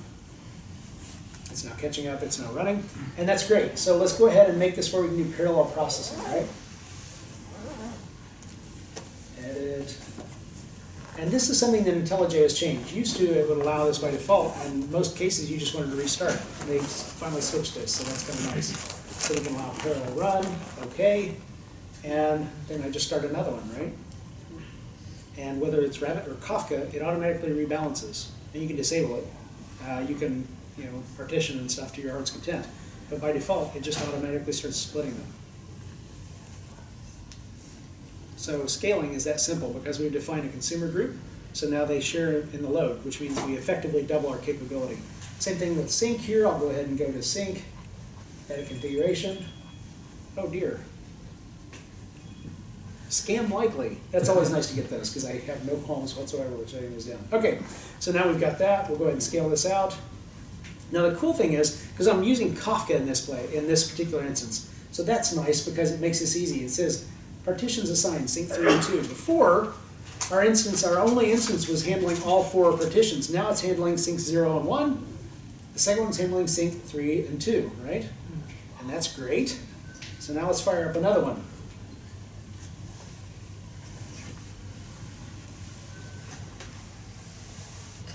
Boom. Sync 0 and 1, which means this one is now handling sync 3, sync 2, so on and so forth. So scaling is really just as simple as adding another consumer or process or whatever function to the same consumer group. It's just really that simple. Let's see, there we go. And partitions assigned, 1, 0, 3, 2. Yeah. So, so much more I can show you, but Rodrigo wants to go home at some point tonight. So let me wrap up because sometimes I do forget to do this, and we will do a Q&A and then we'll go home, right? Or go somewhere else and then home. All right. So if you want to know more, everything that you saw here today and then some is out under the Game of Streams repo on my GitHub account. That is the Java code, right? If you're a Kotlin fan, I have a similar repo called Game of Streams Kotlin. Clever, right? Naming is one of the hardest problems in computer science. It is what it is. I'm not terribly clever. But and then if you want to know more about Spring Cloud Stream, I personally feel our documentation is super solid, right? So it's at Spring Cloud Stream under cloud.spring.io. And go check it out. I'm pretty proud of that documentation. I haven't contributed a ton to it, but I have contributed some.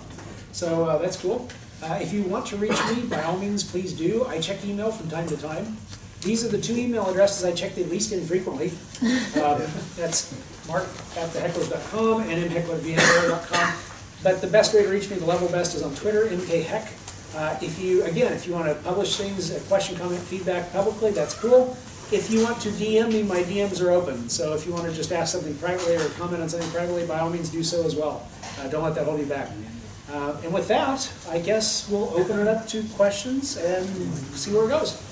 Thanks. We have mics here. So yes. If anyone has a question. In the application that sometimes we do is that we have to guarantee the message never to be lost, even in the situation. Probably it's never going to happen, but we still have to convince the business that, for example, if they have transactions, the transaction should never get lost. In this, how do we handle that in the stream? They're just by default. Sorry. Well, I guess the question was Mike. So I was getting ready to repeat it, but I guess the question's loud enough. That's cool. The by default, whether it's the imperative or reactive approach, we have a retry max. What is it? Retry template or a retry max? Anyway, I can't remember what the name of the actual property is, but in each case, Spring Retry leaps in and handles a certain number of retries. By default, it retries after a second, and then it doubles that each time. The maximum is 10 seconds. The maximum retries is 3 by default, so you can do the math pretty quickly. That's 6 seconds, and it stops, so it'll try 3 times.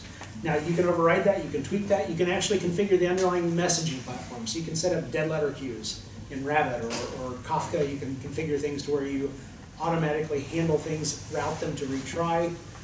So you have that full capability, but out of the box, it assumes that you'll get 3 chances for retries. And that's all baked in with Spring Retry, basically. But what happens if the application crash in here? I guess it's always possible. At that point, you typically, and I kind of blithely skipped over this earlier, actually, now that I think about it. With messaging platforms, they're typically handled by the critical infrastructure team. So you typically, if you're, and I'll get to your question, I'm doing the setup here. Your messaging platform, whether it's RabbitMQ, Kafka, whatever, is typically viewed as critical infrastructure. So if it goes down, you have a lot bigger problems than your messaging platform went down. Everything went down. So what happens if an application processing goes down? With Kafka, it's very simple to just pick up where you left off at your last known point.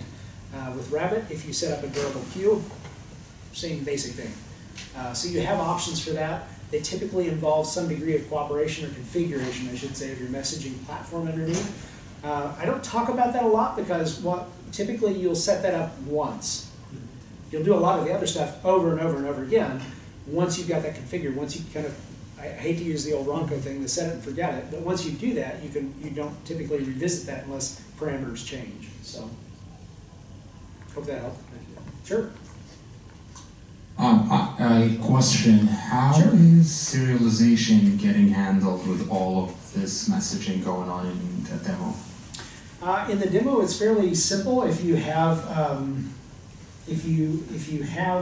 multiple different, let's say, processors, and it's pushing things out to Kafka, and you have multiple different pipelines that and partitions that you're handling, there's no way to guarantee that sequencing. However, there are ways to guarantee that in your platform, whether it's Kafka or RabbitMQ, if you enable that. I didn't do any of that. I'm sorry, I mean like data to wire serialization, not the sequencing.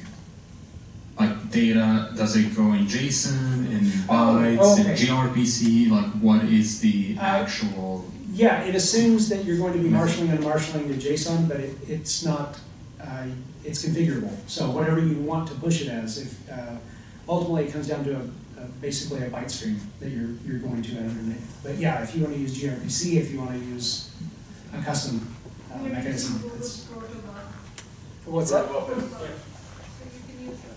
Yeah, yeah. Yes. Do you have anything built in that's handling tracing? Oh gosh, good question. Yes, we. By the way, it's so useful when you're trying to figure out what's happened and where. Yes, it is. And in a live microservices architecture, you pretty much need that to it's the old murder mystery, right? You need to know who did what with with what tool and what room. Going back to the game of Clue. By the way, if anybody's not played Clue, that's another thing you need to do this weekend. We actually hired someone away from Netflix, Adrian F. Cole, to work on Sleuth and Zipkin. Netflix had pioneered, led the development of Zipkin. I think they did all the initial development. And then they open sourced it as OpenZipkin. So there for a while you had this kind of fork, right? We pulled Adrian into our orbit 3 or 4 years ago, and Adrian merged the two and kind of took over. Netflix really wasn't wanting to keep up with it.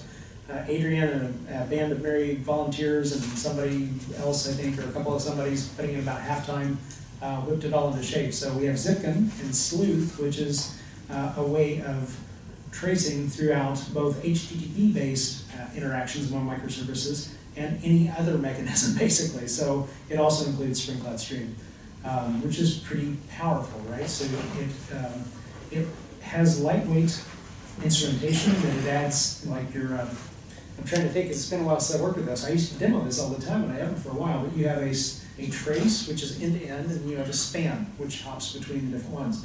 And it keeps track of those, again, via sequencing, so you know that this happened, and then this happened, and then this happened, and you assemble them all into a trace, and you can end-to-end see that if something was normally taking half a second, and now it's taking 3 seconds, you can figure out which span is your problem span. So yeah, I strongly recommend Spring Cloud Sleuth, which is based on Zipkin and has a lot of different integrations as well. I should mention too, Actuator was completely retooled about a year ago to be based on Micrometer. Micrometer is kind of the SLF for J for metrics. So it's, yeah, I know there's always some catchy, it's Uber or whatever, but it actually gives you a way to, again, integrate all those different metrics in various ways as well. So Micrometer has ties in with and displays output of Zipkin quite nicely. but it's certainly not required. You can feed it into pretty much anything.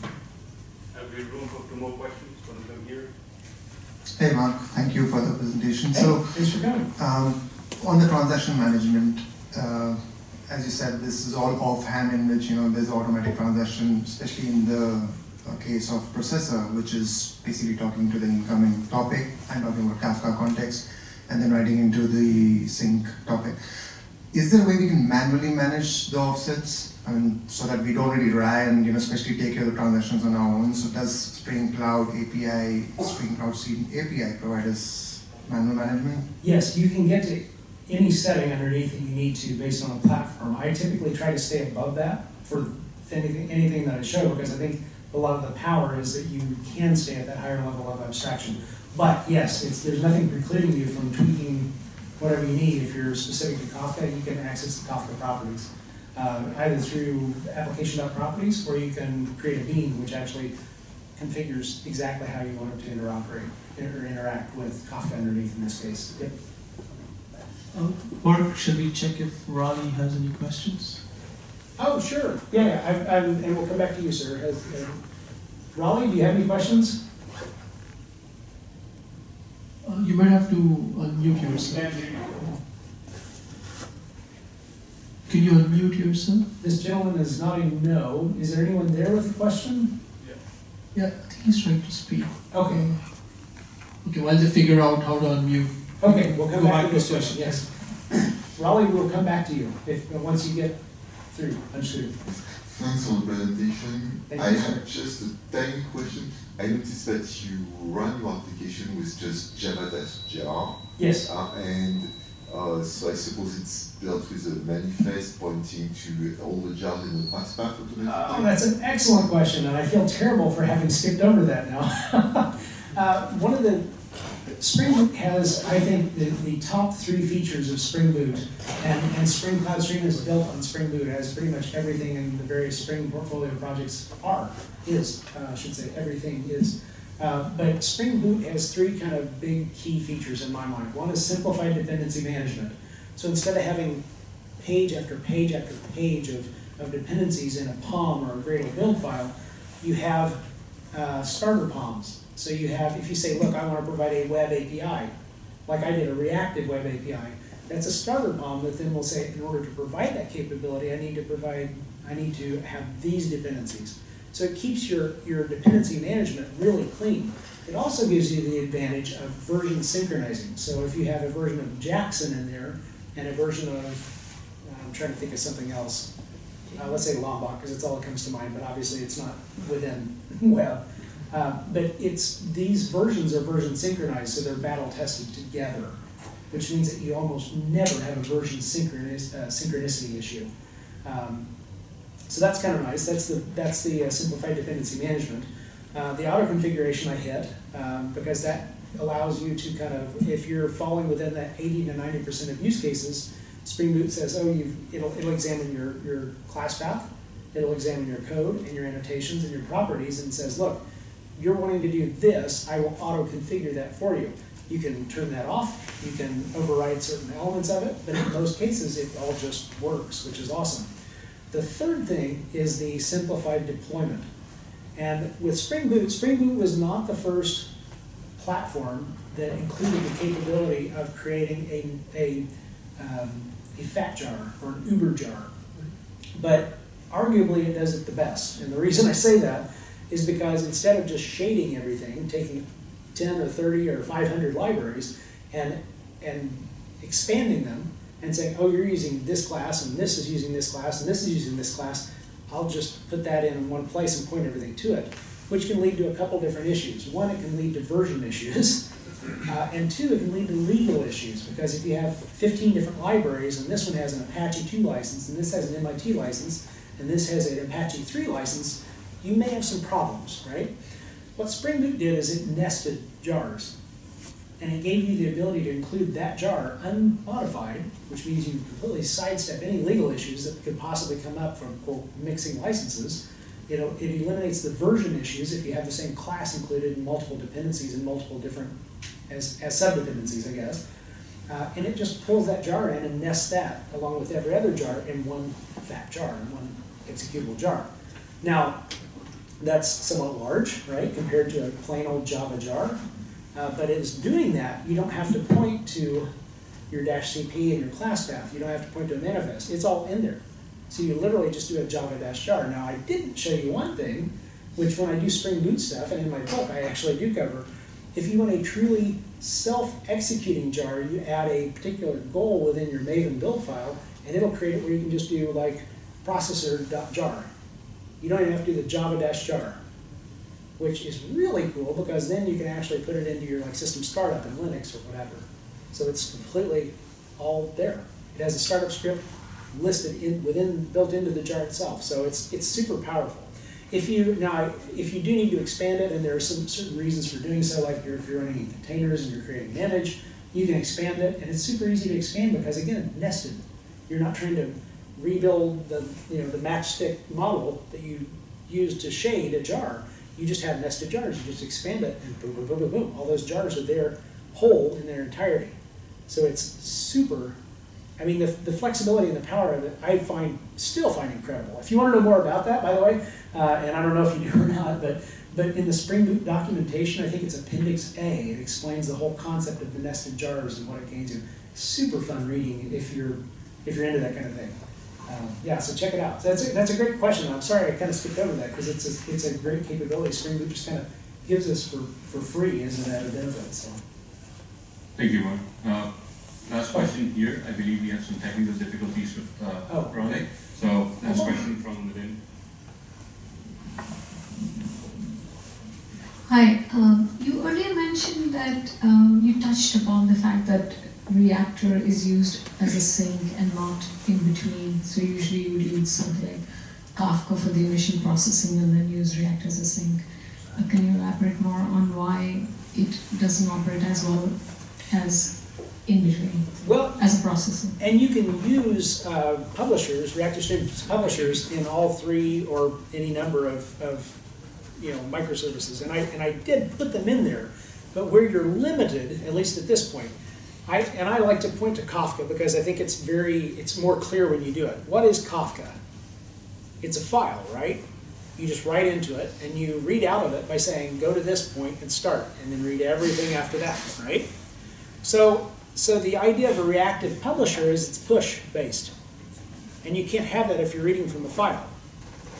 So that's where the limitation currently lies. And that limitation can't be fully eliminated until you have some kind of a Kafka driver or that maybe will buffer a certain amount of that and keep it hot, as a hot publisher, for instance, or even a cold publisher just waiting to be subscribed to. Or you have some change in the underlying architecture of Kafka. Wouldn't hold my breath on that, by the way. Yeah, I think the distributed log is the USP, so I don't expect that. Yes, and I mean, you have the same issue with Rabbit, just not that clear cut, because you have a kind of a live routing mechanism with Rabbit, but you still typically, in order to consume values from a RabbitMQ, for instance, you're still going to go out and go, what do you have? What do you have? You know?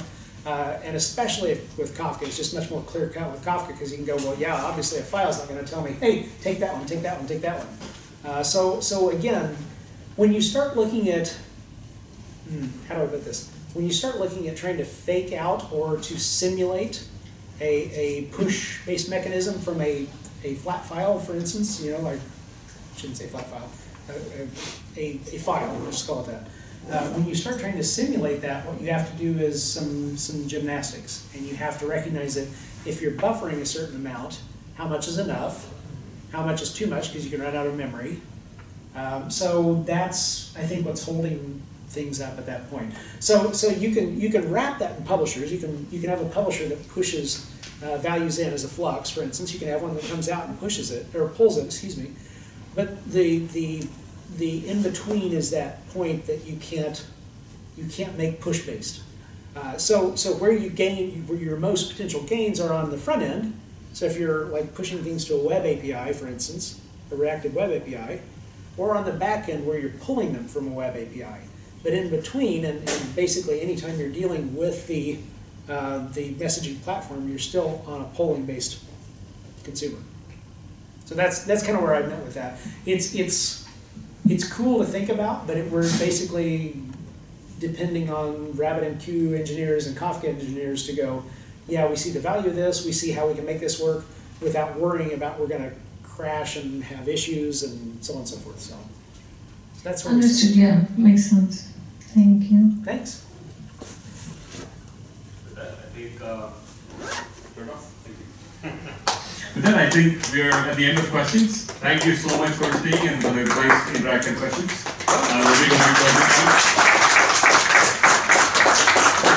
Thank you very much for joining.